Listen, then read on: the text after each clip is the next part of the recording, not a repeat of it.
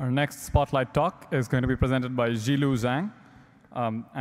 This talk is titled Generalized Cross-Entropy Loss for Noisy Labels. Hi, good afternoon, everyone. My name is Zhilu, and today I'll be presenting to you about our work on generalized cross-entropy loss for training deep neural networks with noisy labels. Deep neural networks have achieved tremendous success in numerous tasks. However, they often require a large amount of clean labeled data, which can be very expensive to obtain. Moreover, it has been recently demonstrated that training neural networks with the widely used cross-entropy loss can lead to a significant overfitting to noisy labels. In light of this, we propose a loss function for training neural networks for noisy labels.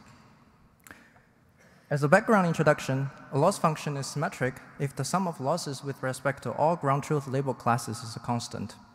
It was previously shown that symmetric loss can be tolerant to noisy labels.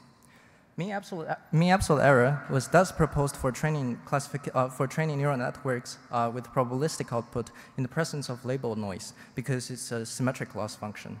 On the contrary, the widely used cross-entropy loss is not symmetric. However, despite the theoretical guarantees, mean absolute error can lead to poor performance of classification accuracy.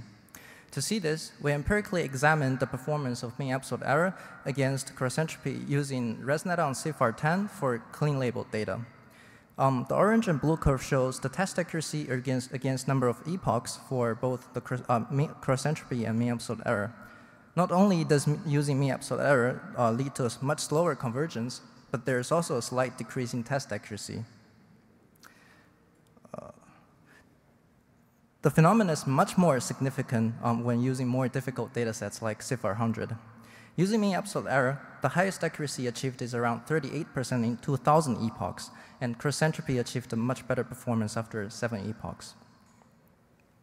On one hand, we have cross-entropy loss, which has good convergence properties but prone to label noise, and on the other hand, we have mean absolute error, which is more noise robust but have bad convergence properties. In this work, we propose to use the negative Box-Cox transformation as a loss function. What's resulting is a set of loss functions with a parameter q. When q is set to be 1, it is equivalent to mean absolute error with probabilistic output, and on a limit of q equal to 0, it is equivalent to cross-entropy loss. Although LQ loss is not symmetric, it has bounded sum of losses for non-zero q's, and the larger the q value, the tighter the bound.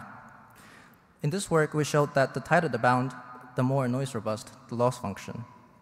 However, larger q is not always preferred. To see this, we empirically examined the behavior of LQ loss with various values of q using ResNet on CIFAR10 with manually injected noise. The curves show the plot of test accuracy against the number of epochs. As seen clearly from the orange curve, when trained with cross-entropy, the model starts overfitting very soon. Training with increased q values delayed overfitting phenomena so that more useful features can be learned and higher accuracy is achieved. However, if too large of a q value is used, the model converges too slowly.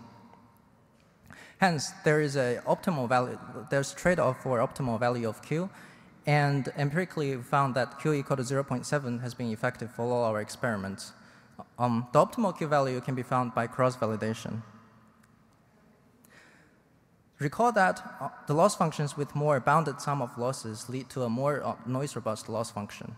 Based on this observation, we also proposed the truncated LQ loss function, which lead to tighter bound and hence more noise robustness. The truncated LQ loss is essentially the normal LQ loss if the probability output is above a certain threshold k and a constant otherwise. In practice, we used alternative convex search algorithm for optimization with the loss function. Lastly, we empirically examined the performance of a proposed loss functions using ResNet on various datasets with manually injected noise and achieved consistent improvement over both cross-entropy and mean absolute error. The bar charts on the right illustrates a small part of our result. Thank you very much for your attention, and I hope to see you at our poster number 101.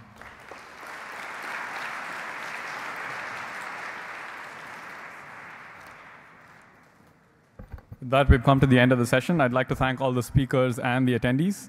And in particular, I'd like to thank Chinmay Singh from Microsoft Research and Michael Uzzolino from University of Colorado Boulder for helping keep things on time. Thank you all.